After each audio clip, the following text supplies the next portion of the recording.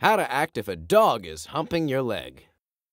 Everyone loves a party, until the host's pooch starts giving your leg a little bit of his doggy style.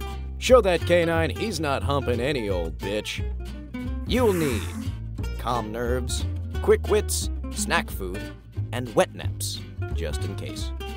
Step 1. Stay calm. In addition to your apparently enthralling scent, fear can be sniffed out by dogs, so panicking may only exacerbate the situation. Step 2.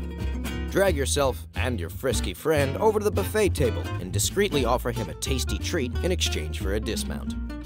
Go for a meaty snack. He probably won't let go of your leg for a celery stick. Step 3. If you don't have a snack, try throwing an imaginary ball across the room. Step 4. If none of your tricks have worked, it's time to get others involved. Call attention to your predicament with a joke. Just be cool about it. Your host will be embarrassed enough without you piling on.